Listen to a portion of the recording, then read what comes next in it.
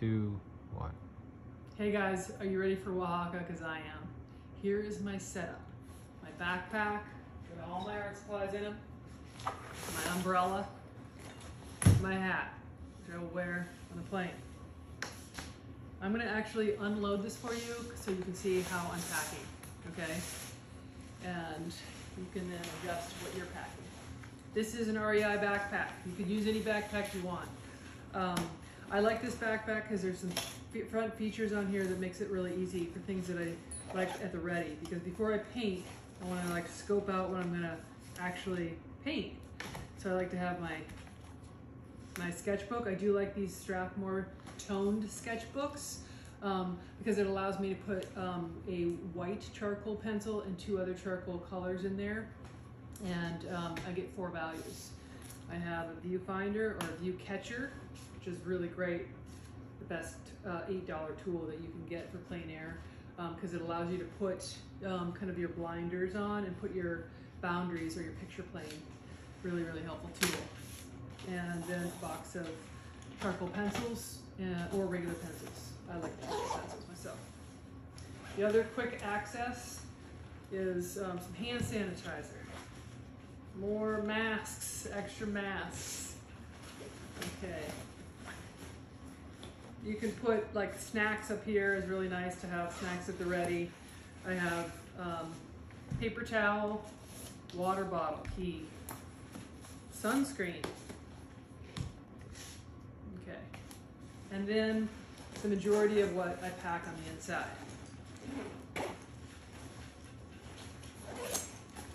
Okay. I'm just going to unfold this. An apron so that I don't get my clothes so dirty.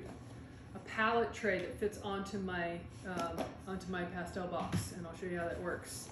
An extra box of let's see, there's pencils, a sharpener, some kneaded erasers, and some more markers in there. I also have this little satchel of gloves in a bottle. Any kind of skin barrier cream is nice.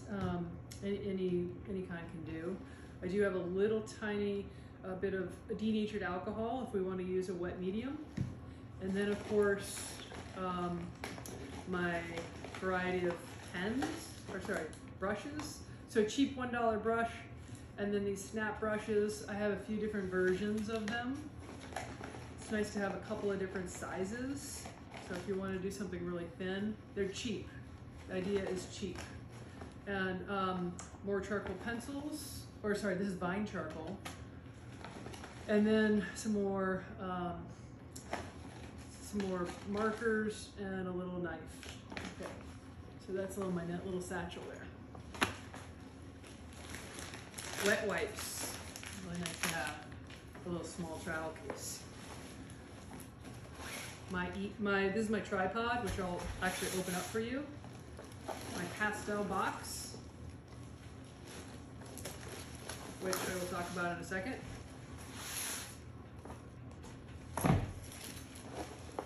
Oh, a windbreaker. Nice to have a windbreaker in case the wind picks up.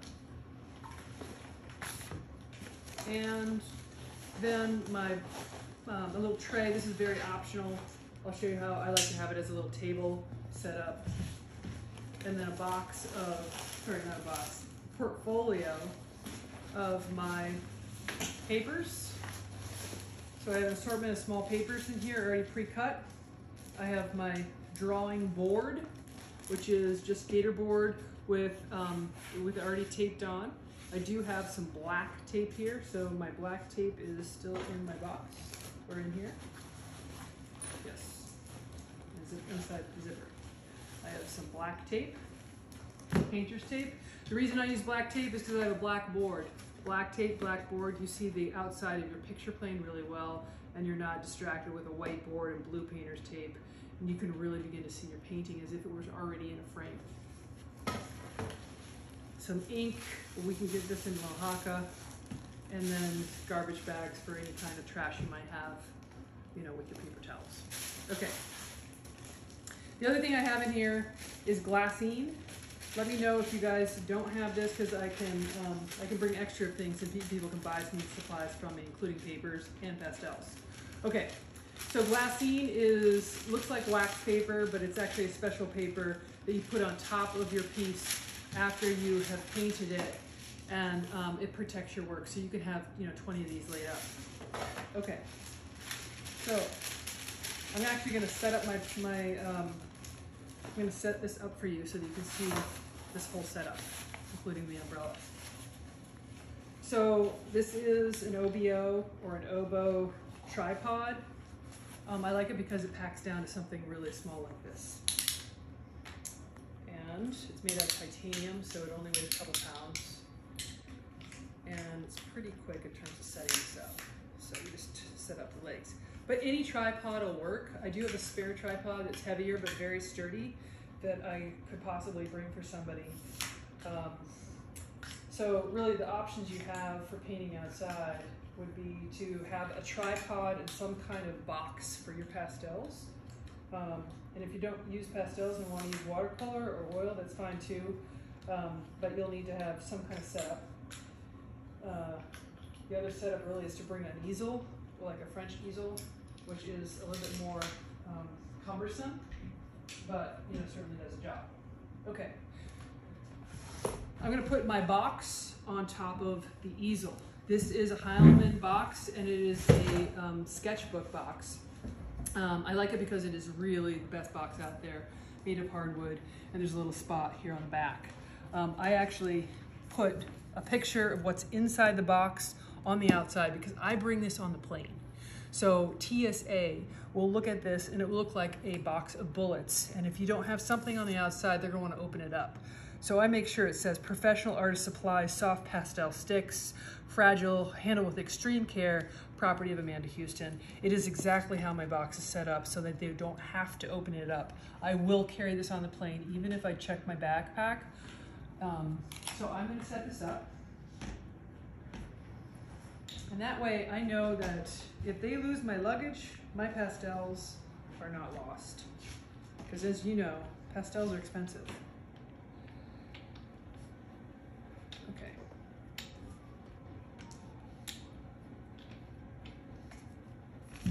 Make sure that this is sturdy. Okay. So this just opens up.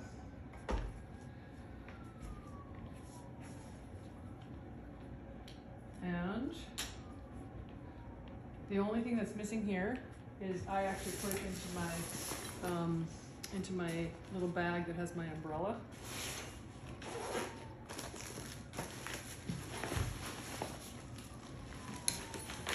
And it looks like this. And there's 2 holes in this so that this becomes my instant easel.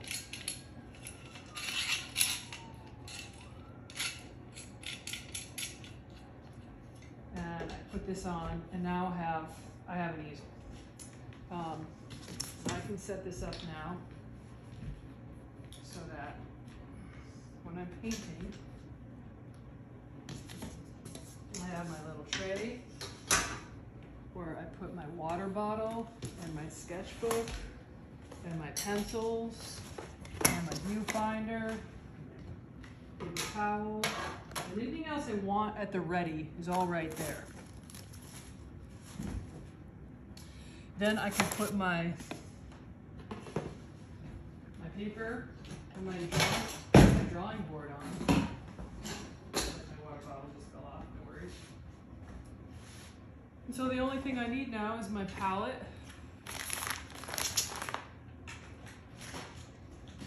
Box, and I like to put this right on the side here. So I'm going to just show you how I set my box up, because it might be helpful as you're figuring out what pastels to bring. As I said, bring as many pastels as you can put in a box. I combine hard sets and soft sets together, and I actually set this up so that it is in a color family, rows of color families by value from light to dark. And then within each row, I look at a warm set of that color and a cool set. So the warm side of red, which would be yellow and orange, and then again, kind of peaches to pink, to peaches, pinks, then purples. I've got blues to turquoises. I've got kind of a cool greens to warm greens, and then 2 whole sets of neutrals, a warm neutrals and a cool neutrals. And again, within each one, I have, you know, blues and greens on the cool sides and more of the yellows and greens on the warm side of neutrals. So this is my setup. As I said, I like this as a little palette so that I am now ready to paint, and I can put my palette in here and I can pick up any color and put it in here so that I have a set palette. If you don't have a tray like this, you can use a little Tupperware piece and just use clamps. It'll also do the job. So one of the things that I also find is really helpful is to bring an umbrella. I do have a spare umbrella that I can bring. This is an easel umbrella, and the way that this is set up is I'm going to actually set this up on the back of my tripod. You can set this up on your box right here. I find it a little bit more sturdy to set it up on the tripod. You can set it up on a tree branch, on a telephone pole. It really doesn't matter. The idea is that it's going to give you shade, because when we are painting in plein air, we have too much sunlight, especially in a place like Mexico, where we're going to want to paint in the shade because there's just too much light. In general, when people paint outside, they have to adjust their eyes.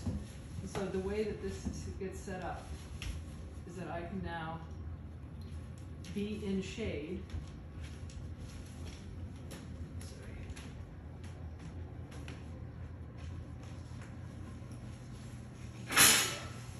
I can be in shade.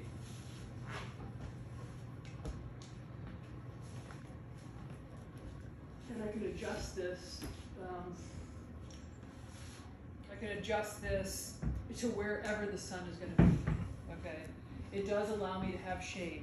It's really not a big umbrella, so wear your sunscreen if you're worried about sun cancer, but you really want to cover your space as well as your palette in shade. As I said, I do have an extra one of these that I can bring. I do have an extra tripod. It's heavy, but I can also bring it. Okay, so those are possible things that I can bring for people. The other things that I'm gonna bring for the group are cornmeal. You can bring your own cornmeal. In terms of cleaning the pastels, I really like to have a little Swifter, so that if once I'm finished using my pastels, I like to just quickly clean it, and it's a really easy tool. Cornmeal with an extra bag is a way to get a deep clean, and that is so I'm going to bring both. It's a really nice way of keeping your pastels clean because they do end up getting dirty. So I will bring I will bring those kind of things, and if you want to pick up your own Swifter, that would be great. I have I think 2 extras of these, but if you can pick up a little tiny, just one of these is the only thing you'll need. So you can put water in it, you can put denatured alcohol, or you can put ink in it for some of our studio work. Even just like a tuna fish can, something like that would be just fine. And I have some denatured alcohol. This I think we'll be able to buy there. And an extra sharpener. So this is the setup. And so I also will bring, because I do have my own line of pastels, I will bring a box of each, 80-piece set and the 40-piece set. So that if you need pastels, if somebody has an accent and they need to get some new pastels, I will bring extra pastels. So I can bring extra glassine. I'll need to know from you whether you have glassine. I can bring extra paper. I have lots of paper that I can cut down to size. I do have this one extra bag that I could think about bringing for somebody, which is another plein air bag. You can buy it on Amazon for like $30.